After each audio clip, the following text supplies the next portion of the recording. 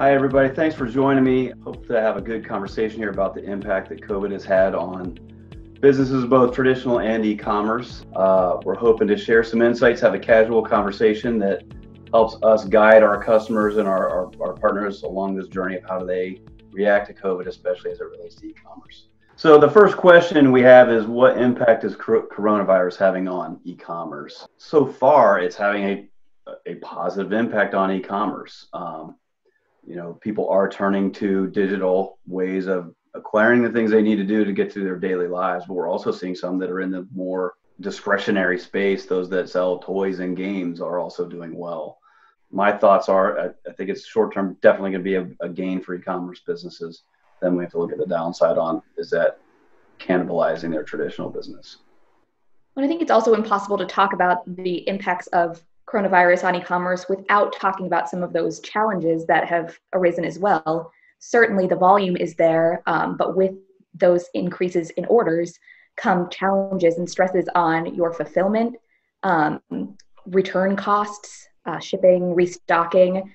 And I think we've all seen the increase in fulfillment times or shipping times. So as companies are seeing all these influxes of orders, they're also like, oh my gosh, how do I keep up with this and maintain customer relationships? Customer service teams are really strapped. So I think it's kind of that broader look at how do we streamline things, automate things to make marketing a little bit easier. That way we can create a really good customer service experience as well. Yeah, I think another issue that all businesses are facing, whether they're being disrupted because of COVID or they're looking at growth in the e-commerce section because of it, is, do I take on more overhead? Do I hire for this? Is this a temporary spike? Should I have more people under my employ? And what happens when there's a regression to the mean? How fast will retail see a resurgence and e-commerce kind of level off a bit? And how much of that are e-commerce businesses going to capture and retain? How's the messaging on that front? So there's a lot of questions, I think, that are being stirred up by this business disruption. Absolutely. I think, Molly, you're onto some good stuff that we need to be helping them with, and to solve both of those is automation and doing what we can to smooth those processes out using the tools that the internet has given us, right? But certainly the lag times, I think, Dirk, you might be right that those lag times are going to cause us that, if we could just run to the store and get it, we might, right? Whereas 6 months ago, we would have just ordered it on Amazon. Now there's that reality that sometimes I just ordered something, a part for one of my kids' dirt bikes, is going to take me until the end of July to get it. Boy, if there was somewhere local I could run and get it, I would. I think too, Molly, you might be able to speak to this a little bit more too, but I think it's going to become even more increasingly important for stores to tell their story. I think we're going to see added noise in the market and in e-commerce because there's so many more people in the game now. And so it's going to dilute the market, so to speak. And I think telling your unique story and how you're better than your competition is going to become even more important than it was before. Absolutely. Those first-time purchases are a lot more difficult to capture in this very noisy e-commerce environment, especially when you have the convenience of Amazon, where you can just go find whatever you're looking for, grab up things across all different verticals that will ship to you within 2 days. Customers are not necessarily as likely to do that search and actually go to your business's website and make a purchase that way. So you need to really be proactive about getting a compelling message out there in front of your audience where they're spending time. That's where social media comes in and email marketing comes in and PPC, Google shopping ads, kind of considering all of those things that maybe you've thought about but weren't ready to pull the trigger on. Now really is the time to work those into your strategy. Well, that's a fascinating subject, Molly, because Amazon does account for roughly 35 to 40% of the entire e-commerce market. So if you're an e-commerce retailer, you need to be on that platform to some degree, or at least you should strongly consider it as an addendum to your primary service line. But things like shipping times being delayed because of not being an essential product versus essential product, really what I've seen happen is that we're talking about digital shelf space. If you think about going into a traditional store and you look at the shelf, you see all the products. Well, not all those products are getting represented now because of this disruption. So people are looking to other places. They're finding possibly your business on e-commerce for the first time, and they may not come back after this once their normal channels open back up. So you have this opportunity to make an impression and build a relationship with a customer to not only solve their need now, but also build messaging that retains them for the future and keeps them coming back. So if that hasn't been on the forefront of your thinking as an e-commerce operation, it should be there now. Continuing that customer relationship is going to be big because you don't want to lose this opportunity.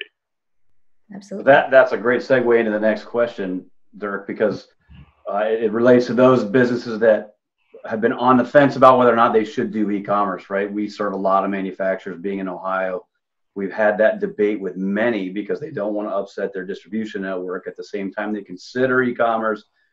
Most of them are ending up there. Over the years, we're watching that happen. And there are a few that I've talked to of late that have dipped their toe into e-commerce. And now they're going, oh my gosh, my e-commerce is up 200% or 300%. And that's because they can't get their products through the normal channels, whether that be a retail establishment or maybe some of the other online channels that they would use. And I see that as it's a challenge for sure. It is also an opportunity to start building that relationship with that customer base. And instead of having some other outlet own your relationship with your customer, start owning it yourself, because those increases aren't going to maintain when those other channels open back up. So I think you touched on dipping your toe in, and I think that's the biggest thing that customers that haven't done e-commerce yet, they just need to dip their toe in. Oftentimes, even in web design, everything, you have this perfect image in mind, and what you don't realize is you have to get started. And starting by dipping your toe in is the best way to do it. And rather than wait till something's perfect, you're going to miss out on so many sales and so many opportunities to build your brand. And I think e-commerce can be a little bit of a scary and intimidating word for customers that haven't done traditional e-commerce in the past. And there are ways to replicate that e-commerce experience without necessarily doing the full online checkout experience and transactional emails and all the things we think about with e-commerce. Just getting a live chat feature onto your site for those immediate customer interactions, getting product detail pages that really showcase your products, what they are, photos that show multiple angles, maybe a product overview video, and customer testimonials that give social proof that say, I've purchased through this company before, they offer incredible customer service, you should really look into this. Those are all e-commerce elements that help to guide the buyer journey without necessarily some of those scarier things about e-commerce that might put a customer off. Yeah. There are other factors to that as well that, we hear from our business-to-business clients that certainly have a product line that would be good for the e-commerce platform, but they're worried about switching over to that because they don't want to damage current relationships with other distributors by undercutting them with a direct-to-manufacturer option.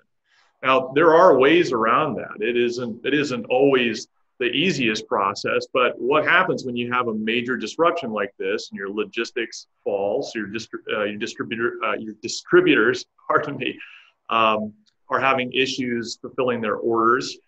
When you know that you have the stuff in a warehouse that you can send directly to customer now, when you have other channels open to deliver that product, but you are essentially facing a bottleneck because you're relying on a traditional distribution method. So I think that there's a chance, even in those scenarios, that an e-commerce option can open up possibilities to supplement your business and even grow market share by providing that, if not for all of your products, then at least for some of them that fit that mold. So I think there is an e-commerce solution for more traditional focused businesses and much more modern digital-based headless organizations that are relying on order fulfillment in like a cloud environment. So I think that's important to consider as you explore that space. There are solutions even for traditional models. I agree. I think also part of that conversation needs to be there are ways to do those things and fulfill those orders and fulfill the customer demand directly while still protecting your distribution network. Right. You don't have to undercut them on price more often than not.